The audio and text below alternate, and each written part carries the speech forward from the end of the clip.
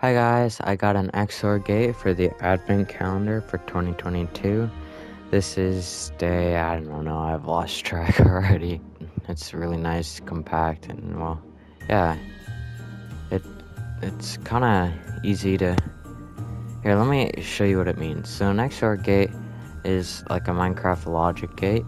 So basically, when the two inputs are the same, there'll be an output, but when they're not, there won't. So, I've only built two in my world, but they're really helpful. And they're real helpful for like redstone doors if you want to have a two inputs, really helpful. And anyway, yeah.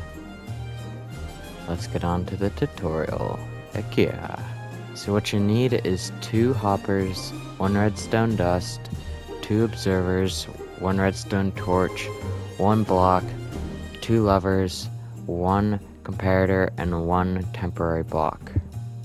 So first, you want to put your temporary block there, put a hopper there, break your temporary block, put a hopper pointing into that hopper, and put a block right here, break your temporary block, a redstone torch, a redstone dust right here, and observer facing that way, and put a lever on it.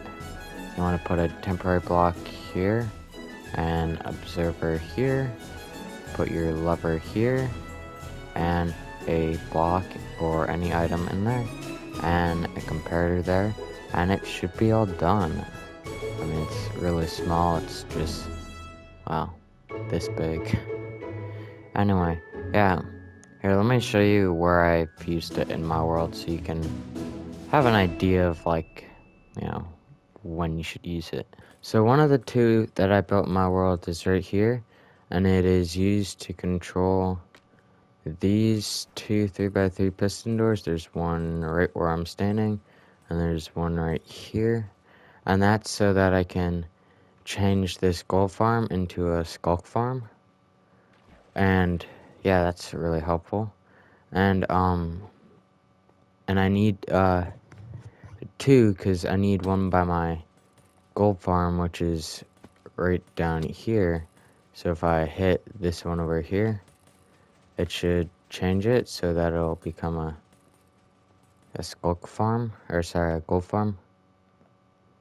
And as you can see, it's been, this one's closed and the other is open. And by the way, there's the first 2 3x3 piston doors I built. And if you go down here where my skulk farm is, you'll be able to change it back into a skulk farm. Oops, that's the portal. And then if you want to turn on the portal, you can do the same from here and over by my kill chamber for the gold farm. So it's really helpful, and here I'll fly up and show you the one for the portals. Yeah, and so there's this here for it.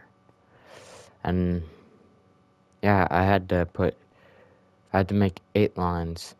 4 going down there, 2 for the lamps, 2 for those levers, and same thing for the skulk farm. And yeah, that was all.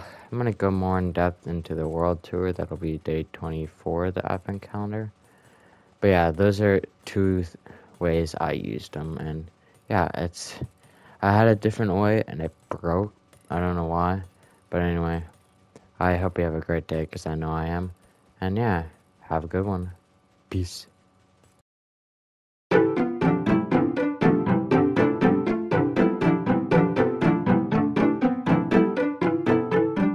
This is really difficult. It really wants to be a deck, my voice.